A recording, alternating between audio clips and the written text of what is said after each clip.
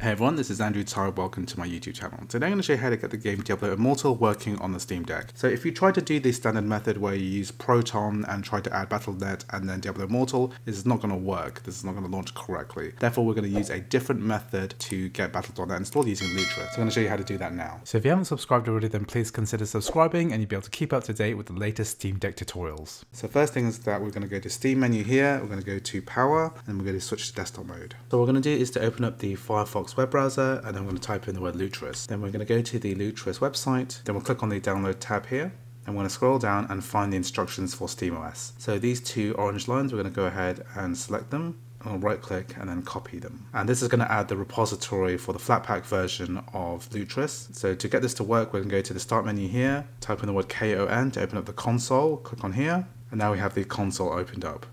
And I'm going to right click and then paste that orange command that we had earlier, and then press return. So here we basically want to select the latest version, so it's always going to be the highest number. So I'm going to press 6 and press return. Here again I'm going to install the latest version, I'm going to press 3 and then 3 again. This will go through a download process. I've already downloaded this. Now we're going to close this window and then we're going to go to the Discover Software Center. And now in the search bar I'm going to type in the word Lutris. And now we have this new Lutris entry, which wasn't there before. So if you haven't installed it already, then press the install button on the top right hand side, or you can press launch here. So Lutris is basically an overall launcher, and it launches multiple types of games. What we can do is click on the plus icon here. We're going to click on search the Lutris website for installers, and we're going to add a new installer for Battle.net. So I'm going to type in the word battle.net, and then we're going to install this launcher. So here we're going to select this and press install. And what we're also going to do is to create a desktop shortcut, and I'm also going to create a Steam shortcut here. So this is going to add it to our Steam library as a non-Steam game. So these are the dependencies that it's located. What I'm going to do is to press continue, let it download everything. Here I'm going to press install. Now it's installing some fonts and some other dependencies. So now this is starting up Battle.net. So now this is the Windows version of Battle.net being installed via Lutris, via Wine. Here I'm going to install it in its default location, press continue. So now Battle.net has loaded up. I'm going to type in my username and password. So now Battle.net has opened. I'm going to close this. So we're now logged into our Battle.net account. So now within Battle.net, we're free to now go ahead and install and download any game. So I've installed and downloaded Diablo Immortal,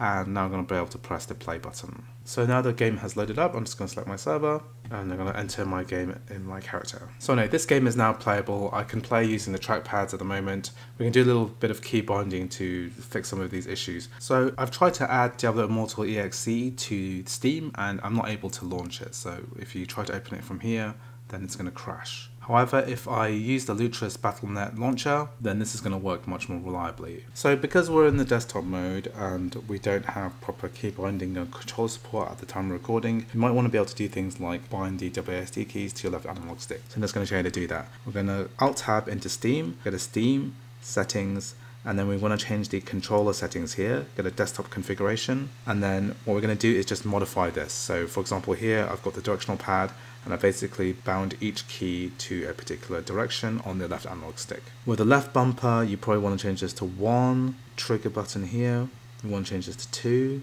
here we want to change this to 3, and here we change this to 4. So this is going to be very similar to the key bindings for the PC mode. So now when I'm pressing L1 here, it's now bound to the 1 key. Here I've got R2 and then the R1. So my skills are bound there.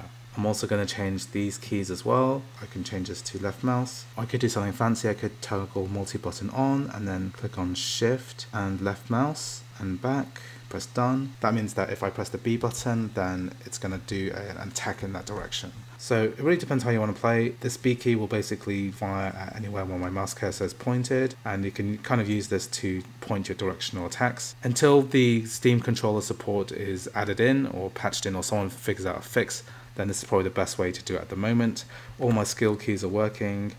This one's working, the triggers are working, the R1, L1 keys are all working. You can also use some of the touchscreen as well. Until this gets a proper community fix or gets patched by the developers, then this is probably going to be the best way to play it, or you can use your keyboard and mouse to play it too. So anyway, I hope you found this video useful. This is probably going to be the best way of playing this game for the time being. I hope you found this video useful. If you did, please like, please subscribe, and I'll see you in the next video.